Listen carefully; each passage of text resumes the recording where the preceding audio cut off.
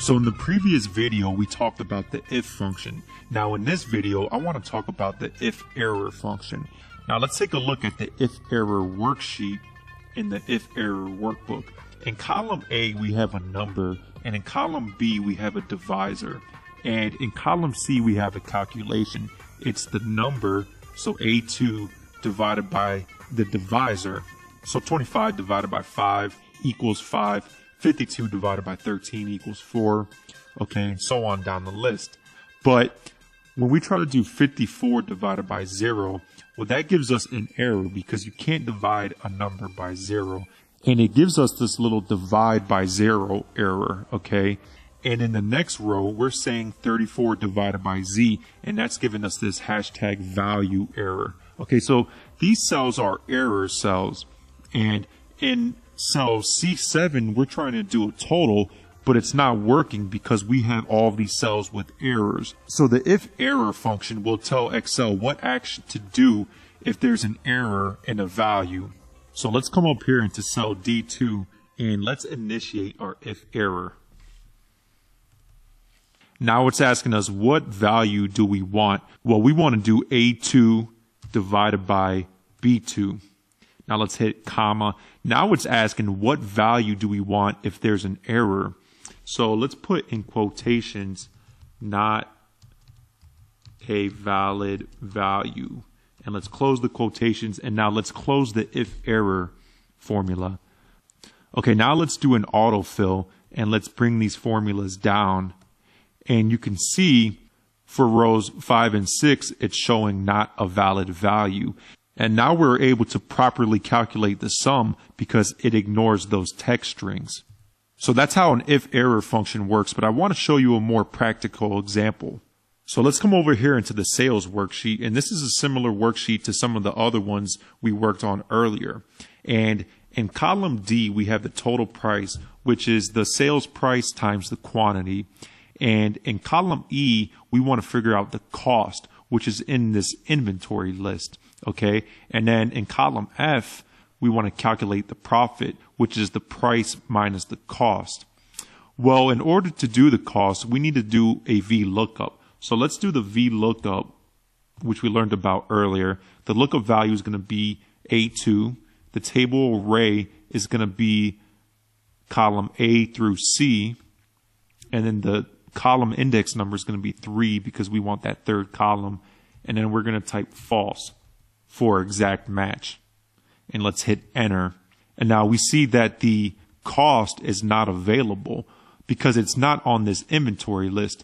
But we actually have 2 inventory lists. So this particular SKU is on the second inventory list. So if it's not on the first inventory list, then we want to do a lookup to the second inventory list in order to find it. Well, for this, we're going to have to do an if error formula. So let's go back into the formula and let's type if error. And now for the first value, we want the original VLOOKUP that we have on here. But if that returns an error, then we want to do another VLOOKUP. And the lookup value is still going to be cell A2. But this time the table array is going to be in the worksheet inventory list number 2, and it's going to be A through C, and then the column index number is still going to be 3, and then we're still going to say false. And now we close out the VLOOKUP, but now we also need to close out the if error function and hit enter.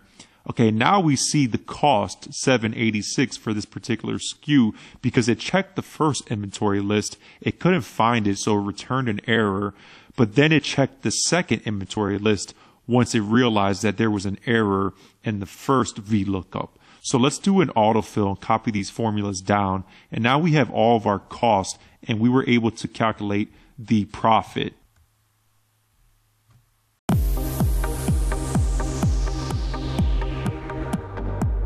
Now in this lecture, I'm going to go over the sum if, count if, average if, max if, and min if functions. Now this might sound a little bit overwhelming right now, but they're all pretty easy functions to learn and they all basically work the same exact way. So let's take a look at the box scores worksheet in the NBA sum ifs workbook. So in columns A through F, we have a bunch of data related to NBA box scores. So basically, it has every single player's fantasy points for every game during the 2018/2019 season. So in column A, we have the date. In column B, we have the player's name. In column C, we have the player's position. In column D, we have the team that the player plays for. In column E, we have the opponents, so the team that the player went up against on that evening. And then in column F, we have their fantasy points for that specific game. So let's put a filter on this data by hitting Control-Shift-L. Okay, and let's go to the player, so column B, and let's search for Stephen Curry. And let's filter for Stephen Curry, and now we see all of his games during the NBA season. Now let's suppose that we wanted to see what Stephen Curry's total fantasy points were, so everything in column F for the 2018-2019 season. Well, let's come here into cell F3 and let's go down to the bottom of this range. So let's hit Control, Shift, and the down arrow. And now we have all of these cells selected. And if you look here at the bottom right hand corner, you'll see that the total, so the sum of all of his fantasy points, is 3,026.4. You also see that there's a count, and the count is 68. That means there was 68 games that he played in during the season. And then the average is 44.5. Okay, so let's go back up to the top of this range and let's turn off the filter. Now, there's another way to calculate Stephen Curry's total fantasy points without having to put a filter on, and that's the sum-if formula. So let's come over here into cell I2 and let's initiate the sum-if formula. So we want to choose this first one, sum-if. Now it's asking us for the range. Well, the range is going to be the range of cells that contain the player's name because we want to find Steph Curry. So let's choose column B as the range. And like I said, I like selecting columns rather than selecting cell ranges. And now it's asking us for the criteria. Well, the criteria is going to be the name of the player. So in this case, the criteria is going to be cell I2 because we have the player's name here. And now the sum range is going to be column F because that's where all of his fantasy points were. So let's close out this function. And if I did this correctly, it should return that same total as before, the 3,026, I believe. And it did. Now remember, in our formula, the criteria is referring to cell I2 here. So if I wanted to, I can change the player's name. So let's type LeBron James here. And now you see that the total points changes to reflect this. So remember this number here, 2,924.5. So let's go into column B and let's put a filter on for LeBron James, just to check and make sure we got it right. And if we select all of these cells here, we see that the total is 2,924.5. So we know that it's working correctly. Now remember this number right here, the count, 56. Now let's go back to the top of this data. Let's turn off the filter. And let's come into cell I4 here. So in this cell, we want to figure out how many games LeBron James played. Well, we can use a count-if formula in order to determine this. So let's initiate the count-if formula. And now it's asking for the range. Well, the range is going to be the range that has the player's name. So it's going to be column B. And now the criteria is going to be the player's name, which is right here in cell I2.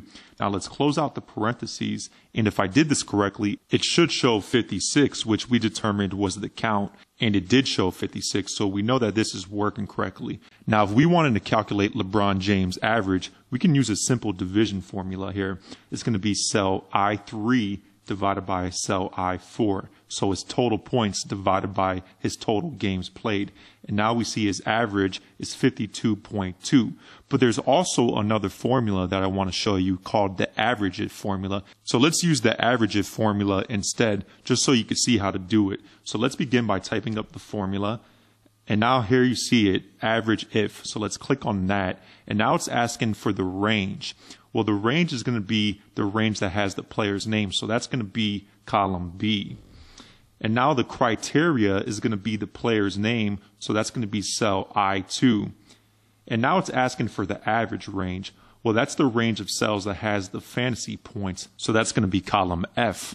And let's close out the parentheses and let's hit enter. And now we see that same average, 52.2. And I want to point something out. The average if formula pretty much works the same exact way as the sum if formula. So if you look at the average if formula, the range is column B, the criteria is cell I2, and then the average range is column F. And if we come into cell I3 and we look at the sum if formula, we see the same exact parameters for this formula. The range is column B, the criteria is cell I2, and the sum range is column F. Okay, so when I said earlier in this video that they all pretty much work the same exact way, that's what I meant. The only difference is the function name. Now, let's not worry about the best game and worst game yet. We'll look at that later. But let's suppose that we had more than just one criteria, because in this example, we only had one criteria, and that was the player's name. But what if we had more than one criteria? So let's come into cell I10 here. And what if we wanted to figure out what Stephen Curry's total was against the Clippers? That's what the abbreviation LAC stands for. Well, now we have two different sets of criteria. We have the player's name and we have the opponent that he went up against. So now instead of using the sum if function, we're going to have to use the sum ifs function. So let's begin by typing the sum ifs function. Okay, and now let's choose it from this list. We don't want to choose the sum if function. We want to choose the sum ifs. And now it's pretty much the same as before, except the parameters are in a different order. The first thing that it's asking for is the sum range. So that's going to be the range of cells that have the fantasy points. So if you remember from before, that was column F. Now it's asking us for criteria range 1. Okay, so that's going to be column B because that's where the player's name was. And now it's asking us for the first criteria, that's going to be the player's name. Now it's asking us for criteria range number 2.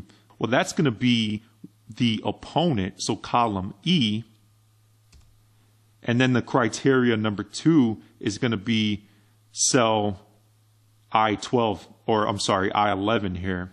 And you could add as many different criteria as you need, but in this case, we only need 2 different criteria. So let's close out the function and let's hit enter. And now it's showing that Stephen Curry scored a total of 100.2 points against the LA Clippers this season. And let's do a filter and figure out if that's correct. So let's come over here to player and let's type Stephen Curry. And now let's come over here to opponent and let's filter for LAC, which is the Clippers.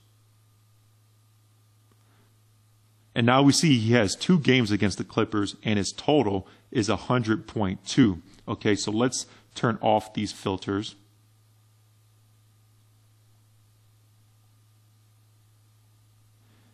And let's come into cell I13 here. And now we want to figure out the games played. Well, that's going to be the same as before, except we're going to use the count ifs formula. Okay, now it's asking us for criteria range number 1. Well, that's going to be the range of cells with the player's name. And now it's asking us for criteria 1. That's going to be the player's name. And now it's asking us for criteria range number 2. That's going to be column E, where it has the opponent's teams. And now let's hit comma. And now it's asking us for criteria number 2, and that's going to be cell I11 over here. Now let's close out the parentheses. And if this worked correctly, it should say 2 because he played 2 games against the LA Clippers. And it is showing 2, so that's working fine. Now we want to figure out the average fantasy points for Stephen Curry. And same as before, we could do a calculation and take this 100.2 and divide it by 2, or we can use the average ifs formula. So let's use the average ifs formula. Now it's asking for the average range. Well, that's going to be column F still.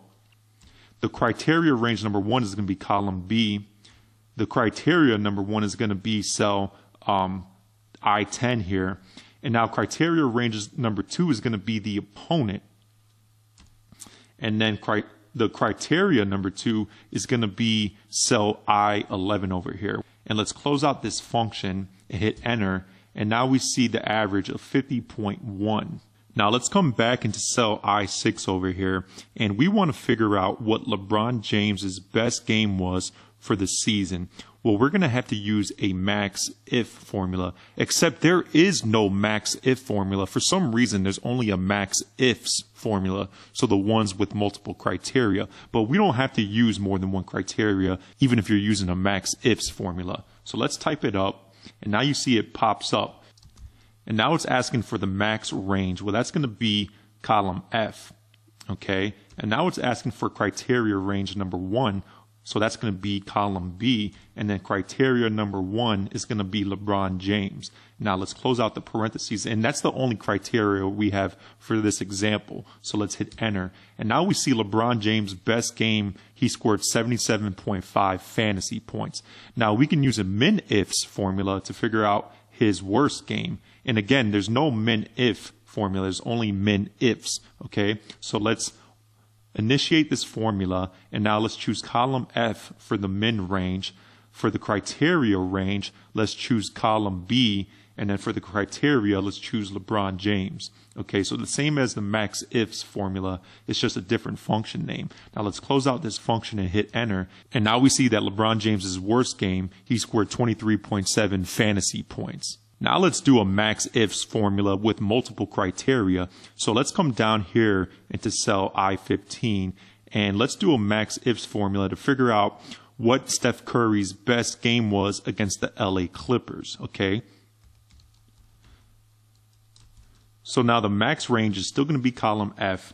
Criteria range number 1 is going to be column B, and criteria 1 is going to be the player's name, so Stephen Curry.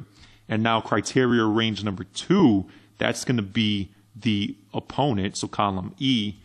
And then the criteria number 2 is going to be cell I11 over here. Now let's close out this function and hit enter. And now we see that his best game against the Clippers, he scored 55.2 fantasy points. So now let's do a min-ifs to figure out what his worst game was against the Clippers.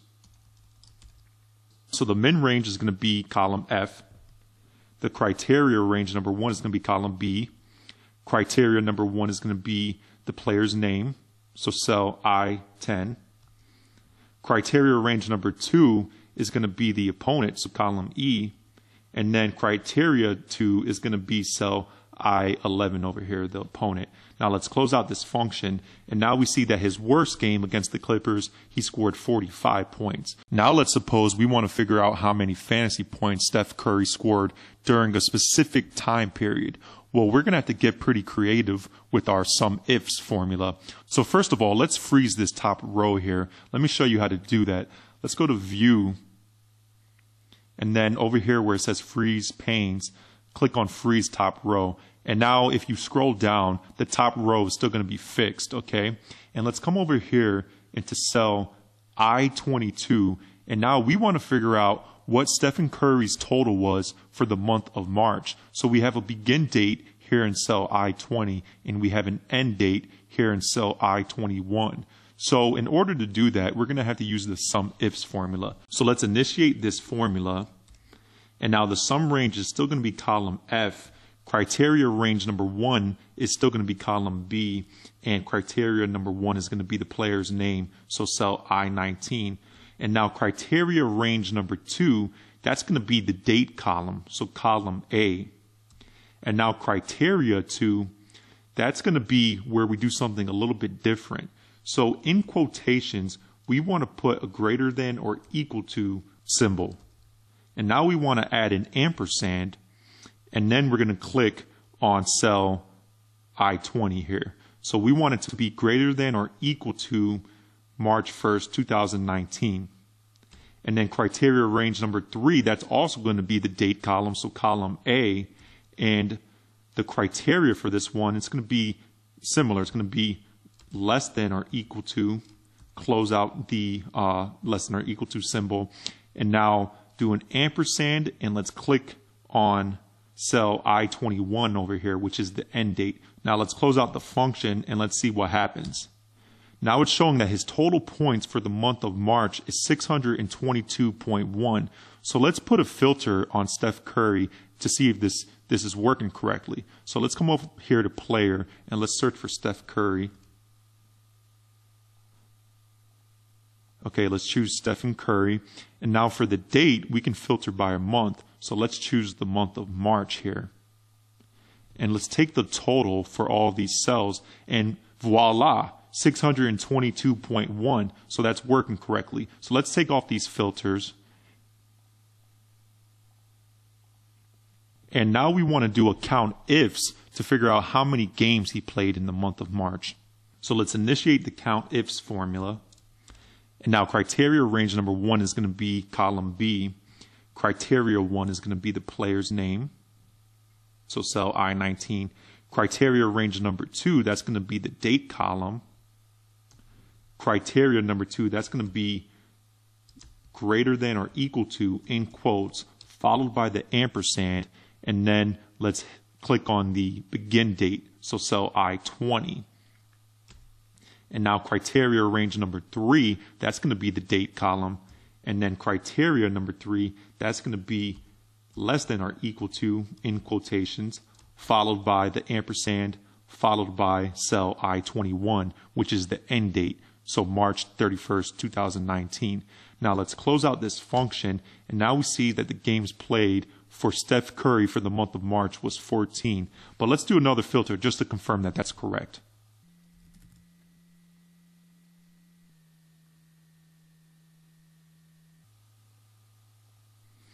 And when we highlight all of his scores, we see that the count is 14.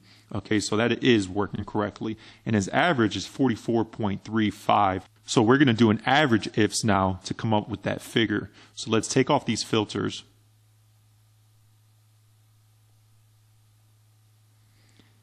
And let's come over here into cell I-24. And let's initiate our average ifs formula. So now the average range is going to be column F. Criteria range number 1 is going to be column B. Criteria number 1 is going to be the player's name, same as before. Criteria range number 2, that's going to be the date column. Criteria number 2 is going to be, quote, open quote, greater than equal to, close quote, followed by the ampersand, followed by cell I-20. Comma, and now criteria range number 3, that's going to be the date column, so column A as well. And then criteria number 3, that's going to be open quote, less than or equal to the end date. So let's put in an ampersand and let's choose the end date, which is cell I-21. Now let's close out this function, and now we see that average that we talked about, 44.4. Okay, now let's see what Steph Curry's best game was during the month of March. So we're going to use a max ifs formula. But instead of doing the formula all over again, let's go over here into this formula that we already typed with the average ifs formula. Let's copy this text here, and let's come here into cell I-25, and let's paste the text, but let's change the formula name to max ifs. And now we see that Stephen Curry's best game during that time period, he scored 58.5 fantasy points. Now let's come back into this. Let's copy this formula, and let's come over here into cell I-26. And now we want to figure out his worst game during this time period. So let's paste that text that we just copied, and let's change this to say min ifs. And now we see that his worst game during that time period, he scored 24.4 fantasy points. And let's do one more filter just to make sure we did that correctly.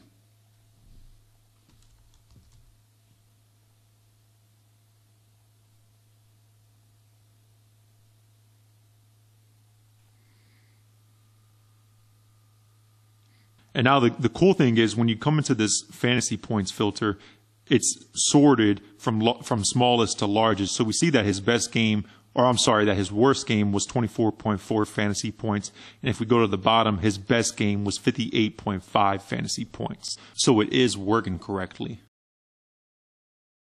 Okay, so let's take off these filters.